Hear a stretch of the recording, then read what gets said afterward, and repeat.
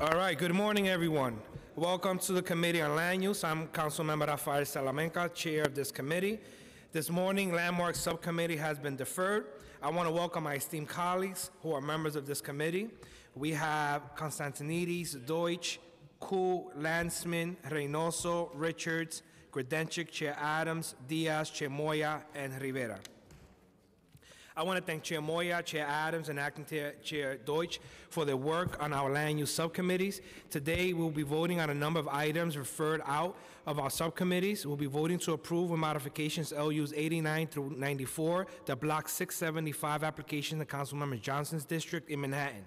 These applications for zoning map changes, text amendments, and special permits will facilitate the transfer of floor area for Hudson River Park as permitted by state law in the zoning resolution to upland development sites.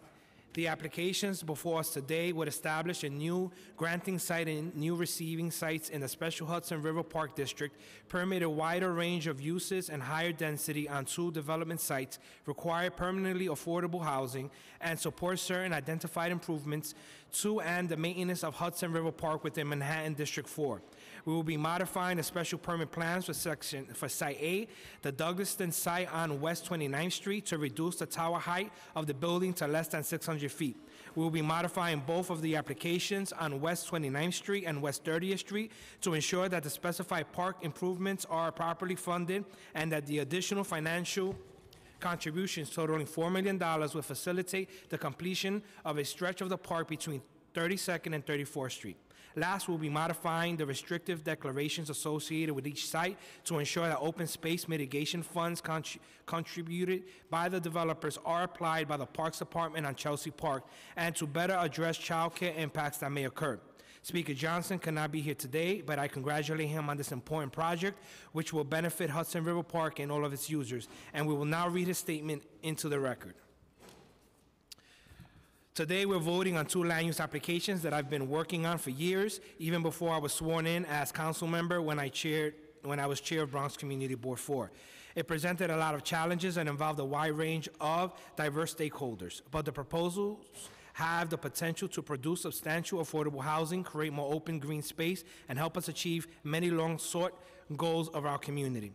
I'm extremely proud to say that after a long, rigorous process involving much negotiation, detailed and thoughtful input from the community and my colleagues in government, the projects on Block 675, La Liverian at 606 West 30th Street and Douglaston Development at 601 West 29th Street are an all-around win for the people of my district and the city.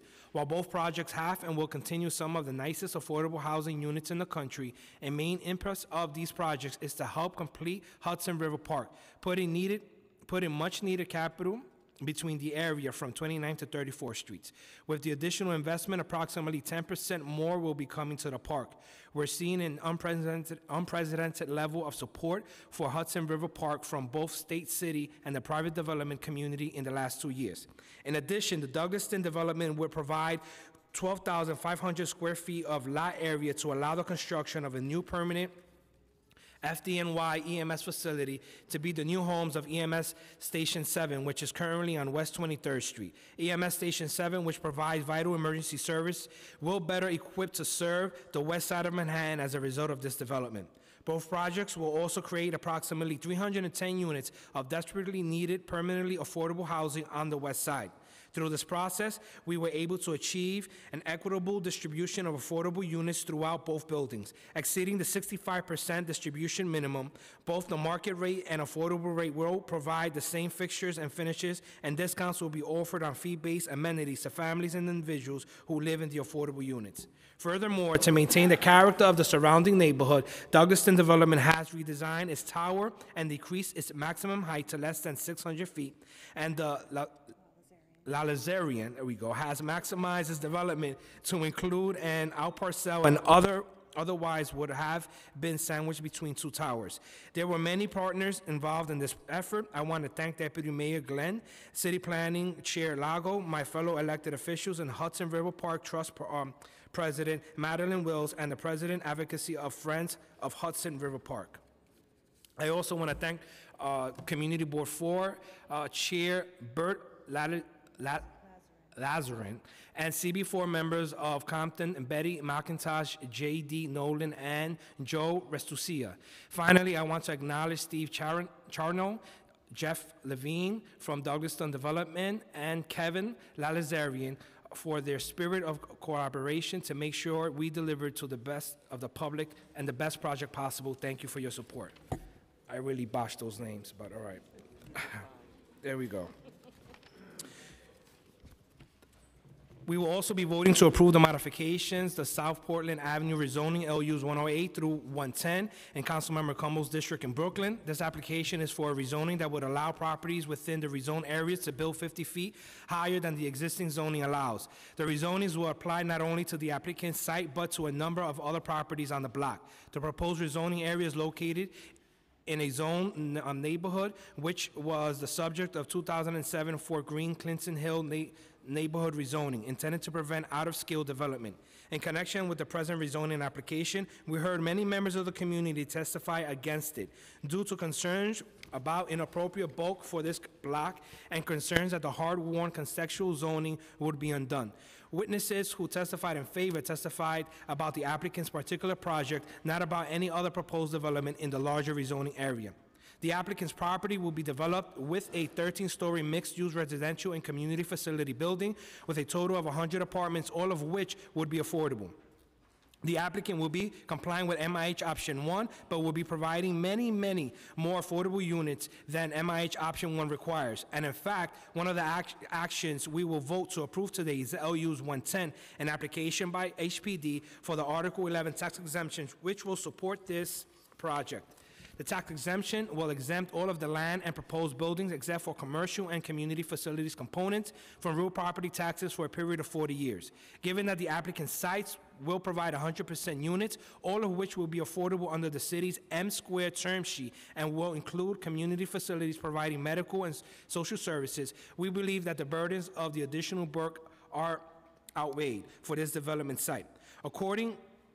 Accordingly, we will be modifying the rezoning applications to apply only to the project site. We will also be striking MIH Option 2 from the zoning text map. We will be voting to approve LUs 111, the 180 to 188 Avenue of America's application for zoning map changes for properties in Speaker Johnson's district in Manhattan, the establishment of a new C2-5 commercial overlay, and removal of a C1-5 commercial overlay would allow the operation of a gym and dance studio in an existing mixed-use building. We will be voting to approve LUs 112, the 1568 Broadway Palace Theater text amendment affecting property in Councilmember Powell's district in Manhattan. The applicant seeks a text amendment to modify the special Times Square district signage requirement and the street's wall and setback requirements. These changes will facilitate renovations of an existing 42-story building, and in connection with this approval, the applicant will fully renovate the landmarked Palace Theater interior and exterior. We'll be voting to approve LU 113, the 85 Mercer special permit application. This application seeks a use waiver to allow retail use on portions of the ground floor and sell of an existing 5-story building at 85 Mercer Street in Councilmember Chin's district in Manhattan. We'll be voting to approve LUs 107, the Seven Hills Mediterranean Grill, an application for revocable consent to operate an unenclosed sidewalk cafe in Councilmember Rosenthal's district in Manhattan. We will be also voting to approve LU 114, the Lavo Restaurant application for revocable consent to operate an unenclosed sidewalk cafe in Councilmember Powell's district in Manhattan. Pursuant to LU rules, land use rules 11.10e, I call up LU 115. We will vote to approve the designation of the Emmett Building located at 95 Madison Avenue, Manhattan, as a historic landmark. The 16-story limestone and terracotta office building constructed between 1911 and 1912 is located in Councilmember Rivera's district. A hearing was held and closed yesterday. We will also be voting to approve LU 116, the landmark designation of the Hotel Seville, now James Nomad Hotel, located at 22 East 29th Street in Manhattan. It is located in Councilmember Powell's district. We'll be voting to approve LUs 117, LUs 118, and LU 119, three landmark designation in Councilmember Ayala's district. LU 117 is the designation as a historic landmark of Public Schools 109, now El Barrio Art Space PS 109, located at 215 East 99th Street in Manhattan. The building was constructed in 1899 as a school. Since 2015, the school has been used as an affordable housing and studio space for local artists.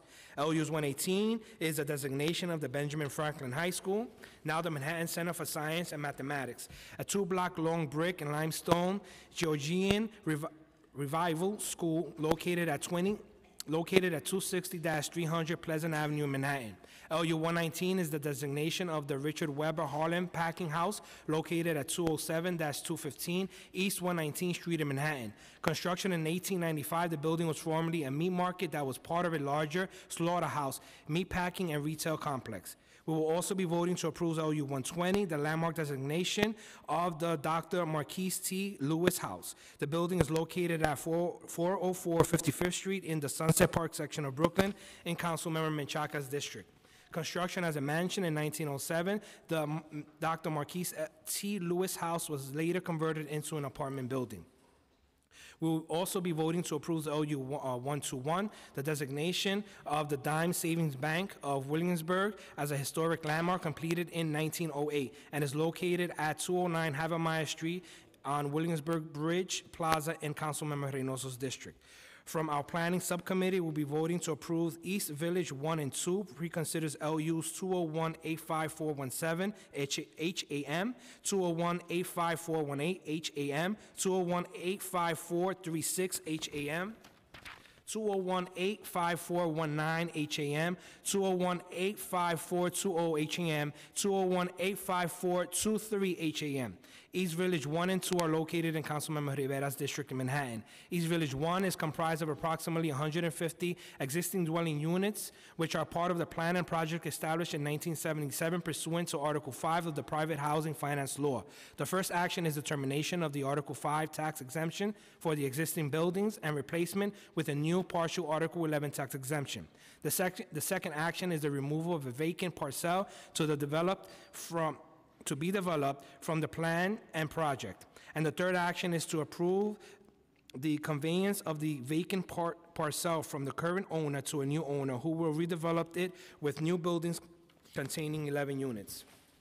East Village 2 also has 3 applicants. East Village 2 is comprised of approximately 150 existing dwelling units, which are part of the plan and project established in 1980 pursuant to Article 5 of the Private Housing Finance Law. The first action is the termination of Article 5 tax exemption for the existing buildings and replacement with the new partial tax exemption, Article 11. The second action is the removal of 1 vacant parcel from the plan and project. The third action is to approve the conveyance of the vacant parcel from the current owner to a new owner who will redevelop it with a new building containing 23 units. The last application we will vote on today is La Cabana, which has 3 applicants, 201-85415 HAK, 201-85416 HAK, and 201-85435 HAK. The project site is in Councilmember Reynoso's district in Brooklyn. It is comprised of 167 dwelling units built in 1982 under Article 5 of the Private Housing Finance Law as part of plan and project. The first action is the termination of the Article 5 tax exemption for the existing buildings and replacement with a new parcel Article 11 tax exemption. The second action is the removal of the 2 vacant parcels from the plan and project. The third action is to approve the conveyance of the 2 vacant parcels from the current owner to a new owner who will redevelop them with a new building containing approximately 60 dwellings. These committees have been really busy, so I want to congratulate the chairs. Are there any questions or remarks from members of the committee? Councilmember Antonio Reynoso. Thank you, Chair Salamanca. First, I want to acknowledge the fact that we've been joined by the Arbor School from Williamsburg. Hello.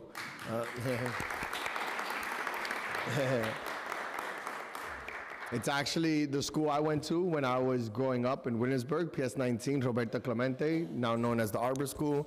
And also Ralph Perez from our Sergeant at Arms has his son and his grandchild both go to the Arbor School as well, so it's a family affair here. That's his son right there standing up. It's like a mini Ralph. But thank you for being here and seeing the work that we're doing in the City Council and taking this tour. I hope you enjoy it, and hopefully in the future, many of you would be politicians and the future City Council members. Yeah, run against me, please. I'll be looking forward to it. Williamsburg has changed drastically in the last 2 decades and is hardly recognizable to those of us who grew up there. It is not just the physical character that has changed, though. Long-term residents, particularly low-income folks, are increasingly being pushed out of the neighborhood. La Cabaña represents one of the last havens for low-income residents in my district. When I was approached by the owners of La Cabaña and HPD with an opportunity to preserve the affordability for over 20 years, it was a no-brainer. I will do whatever I can to protect existing deeply affordability in my district. The appeal of Williamsburg has always been its diversity, and the preservation of the 167 units at La Cabaña will ensure we have a reservoir of deeply affordable housing in Williamsburg for years. As part of the preservation of La Cabaña, the 2 parking lots will be split off from the existing development for potential new development in the future. The owners have agreed to a restrictive declaration being put on the property, which contains a number of provisions regarding future development. Within 2 years of the approval of this tax exemption, the owners will submit a viable development plan to HPD, which will outline an affordability program with 25% of the units at 40% AMI, 10% of the units at 80, 10% at 100, and 5% at 135. If the owner does not submit a good faith proposal within 2 years, the restrictive declaration will be extended for a period of time in which the owner is non-compliant. When HPD and the owner agree to terms regarding future development, HPD will come back to this committee to resize the tax exemption to aid in subsidizing the affordable component of this project. The restrictive declaration will run with the land for a period of 10 years. I want to be clear, future development of the parking lots will in no way impact the affordability of La Cabañas. Furthermore, I will be in close communication with HPD in the coming months to ensure the owners are complying with the terms of the agreement. I am very pleased we are preserving the long-term affordability of La Cabañas and providing further opportunities for the creation of new affordable housing. However, I am deeply uncomfortable with the process that was conducted to reach the agreement. At no point were the residents of La Cabaña engaged on this proposal. I was approached about this deal weeks before the hearing to approve the Article 11. I would strongly advise HPD and the ownership to reconsider the way they go about engaging residents and elected officials around these types of projects. This process lacked the democracy and transparency that I always strive to incorporate in my decision-making. We as elected officials should never be put in the position of having to decide between an objective win for our constituents and an open and transparent decision-making process. My office will be engaging with the residents at La Cabaña in the coming months to ensure folks understand all the details outlined in this agreement and address any concerns they may have. It is my expectation that HPD and the ownership at La Cabaña will join me in this effort and put forth a good faith effort to ensure the existing residents are meaningfully included in this process moving forward. I want to thank the committee for taking the time to examine this proposal, and I encourage my colleagues on the committee to vote in favor of Article 11 exemption at La Cabaña. And I also want to thank Chair Moya for the great work that he did in the subcommittee, and Councilmember Salamanca for the work here today. Thank you. Councilman Reynoso, congratulations on this project. You know, I agree with what you're saying in terms of there should always be community involvement when projects are affecting communities, whether directly or indirectly. But it's also a good day when Williamsburg gets affordable housing. So congratulations on that. Thank you. Thank you very much. I want to recognize that we've been joined by Councilmember Torres. All right, bye guys. Next, we're going to hear from Chair Adams. Thank you very much, Chair Salamanca. I, too, would like to thank my Committee on Landmarks, Public Siting, and Maritime Uses for the work that we have done over the past few months. It's been a lot. It's been very different. But we've stood the course, and I would really, really like to sincerely thank them for their hard work. You know, it's not easy determining landmarking for the city of New York, the most beautiful city in the country, in my opinion. We have some of the most beautiful buildings right here in the city of New York. I'm so very, very proud to sit on a committee that appreciates the historical property and preservation of these buildings, and I am very, very happy to sit here and say that we had, I believe, a record number of votes on these properties over the past few months, and I'm very, very proud to have led this committee. Chair Salamanca, it is my privilege to be a part of the Land Use Committee team, and I thank you very much for your work as well, and I thank you, all of my colleagues, for all of your support. Thank you. Thank you, Chair Adams. Now we're going to hear from Councilmember Rivera. Thank you, Chair Salamanca, and to Chair Adams. I have a couple of agenda items here, and I wanted to thank you all for your support. East Village 1 and 2 is preservation and creation of affordable housing in my district, which is incredibly important. And Councilmember Reynoso knows what I'm going through because he's going through something very similar in terms of displacement. And of course, transparency with HPD is always going to be, I think, our focus. Sometimes affordability, we get so desperate for affordability that, you know, we want to say yes to projects that are going to bring equity into our communities, but we really need to work with these agencies in the most transparent and accountable way possible. So I want to thank you for being honest about the process. And so I'm asking, of course, for everyone's support, East Village 1 and 2. These buildings that are being preserved are low-income families, families of color, people that have been there for multiple generations, and it's very important to the East Village, Lower East Side neighborhood. And of course, for the other items, I want to thank everyone for their patience and for your support in the end, and looking forward to working with you all on future projects. Thank you. All right, I will now call a vote in accordance with recommendations of the subcommittees and the local members to approve with modifications that have been described, LUs 89 through 94 and 108 through 109, and to approve LUs 107, 110, 111, 112, 113, 114, 115, 116, 117, 118, 119, 120, 121, and pre-LUs East Village 1, pre-LUs East Village 2, and pre-LUs La Cabaña. Cabaña. Will the clerk please call the roll? William Martin, Committee Clerk. Roll call vote, Committee on Land Use. All items are coupled. Chair Salamanca. Aye on all. Constantinidis. Aye on all. Deutsch. Koo. Aye on all. Landsman. Reynoso. I vote aye on all. Thank you. Richards. Vote aye. Aye or no? Congratulations, though. Torres. Aye on all. Grodenchik. Adams. Aye on all. Diaz. Permission to explain my vote. Councilmember Diaz, explain his vote. Thank you, Mr. Chairman. And I just want to congratulate Councilmember Rivera on Village 1 and Village 2. I think that Councilmember Rivera has been demonstrating that she's a wonderful and exceptional council member who cares about her community. And with these two projects, her committee keeps improving. And I am very proud, very honored to serve next to her and to vote yes and all. Thank you. Wow. Thank you, Councilmember Diaz. He voted. Moya. Aye on all. Rivera. Thank you, Councilmember Diaz. Also, thank you, Acting Chair Deutsch, for presiding over the meeting the other day. I can't believe I forgot to thank you in my main remarks. Aye on all. A vote of 13 in the affirmative, 0 in the negative, and no abstentions. All items have been adopted by the committee. I would like to thank members of the public, my colleagues, council, and land use staff for attending today's meeting, and I will leave the roll open for 15 minutes.